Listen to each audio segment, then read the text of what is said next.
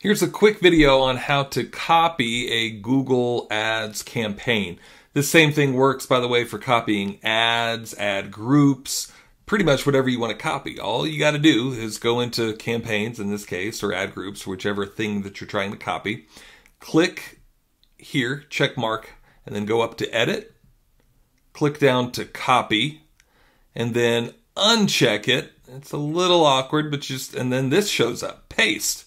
Then all you have to do is click Paste, and then make sure that you're in the right spot, and then if you want to, pause it, maybe ideally, and then click Paste.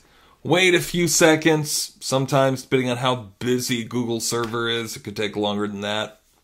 And then your campaign, freshly copied, exactly like the one that you had just copied, shows up. And then you can go in and change the keywords. You can change whatever slight variations. You can change whatever you want to change. Normally, for the purposes of what we do for cleaning and home service companies, is we would go in and change the city and change some of the keywords in the ad and the keyword location and change everything to target it toward a different city.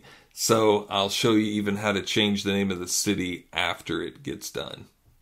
So here's our copy, and then it says number 2. So if I want to change, right now it's paused. To unpause it, I can just go here and enable it, and then it's enabled.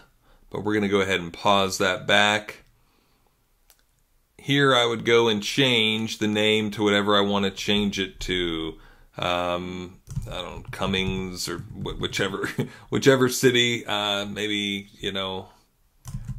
Fayetteville, Georgia, whatever city I wanted to actually call it at. There we go. It's as easy as that.